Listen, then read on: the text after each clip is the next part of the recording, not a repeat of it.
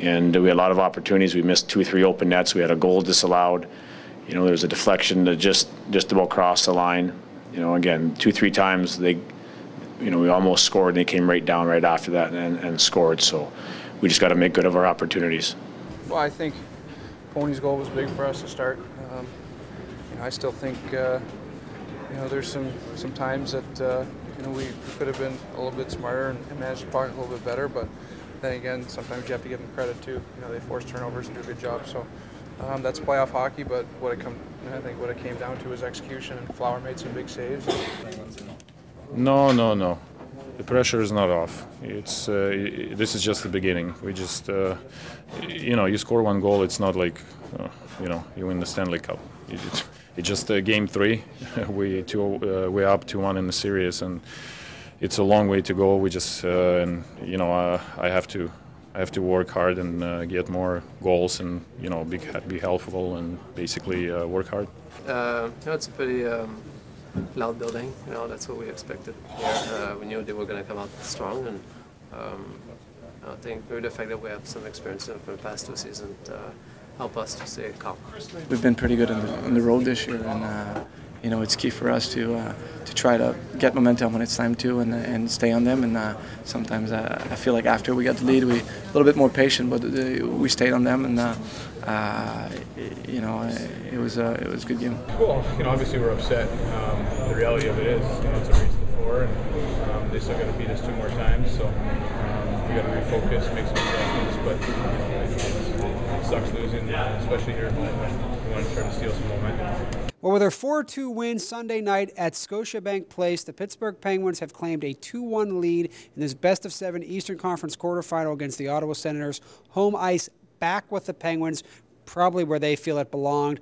After a Game 1 loss, the Penguins have really started to take it to the Ottawa Senators, who are not generating quality chances at even strength. Their goals tonight were all on the power play. The Penguins were able to take advantage of their skill, were able to be patient when Ottawa tried to press with the physicality, and all of that combined for one of the most convincing wins I've seen the Penguins have in months. This is one of those ones where if they make a deep playoff run, you're going to look back and say, this is where it started to come together. At least that's what Sidney Crosby hinted to me after the game when I was talking to him about patience. Now, I'm going to bring in Trib columnist Kevin Gorman here.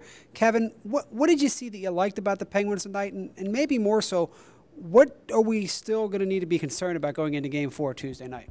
Well, the thing I think was the theme, as you mentioned, Rob, was the patience. This was a Penguins team that in Game 1 didn't show enough desperation. Tonight, they showed so much patience that they've put Ottawa now in a desperate situation where they have to win or else no going back to Pittsburgh, that it's an elimination time. And I thought what we saw was the Penguins were the superior team. It's not just a matter of having to do the little things now. Now you're seeing that skill, that talent really show up in Sidney Crosby. You're seeing it show up in Evgeny Malkin. And it's taking the pressure off these other guys because now you're seeing Alexei Ponikarovsky and Bill Guerin score their first goals, and the other guys are chipping in. And I thought the Penguins did a great job. I think this was the biggest thing, is that they capitalized every single time Ottawa made a mistake. I had a chance to talk to head coach Dan Bylsma, Kevin, and we were talking just one-on-one after the game, and he said he was so impressed by Chris Letang constantly taking the beating he took tonight, hanging in there low, getting run into the boards by the Ottawa Senators forwards, basically absorbing that punishment in order to get the puck out. That's what the Penguins have used to turn around this series. Their defensemen, much maligned. Look,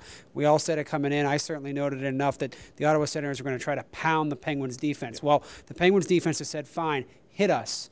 We're going to try to get that puck out. I also think one thing you're seeing with the Penguins right now is this. They're watching these other playoff games. They might say they're not, but they're seeing that this field, this is open for them. And I think really, Kevin, closing thoughts here, they're looking at this series as like sort of an ability to sort of extract from the Senators the game they're going to need to make maybe another long playoff run.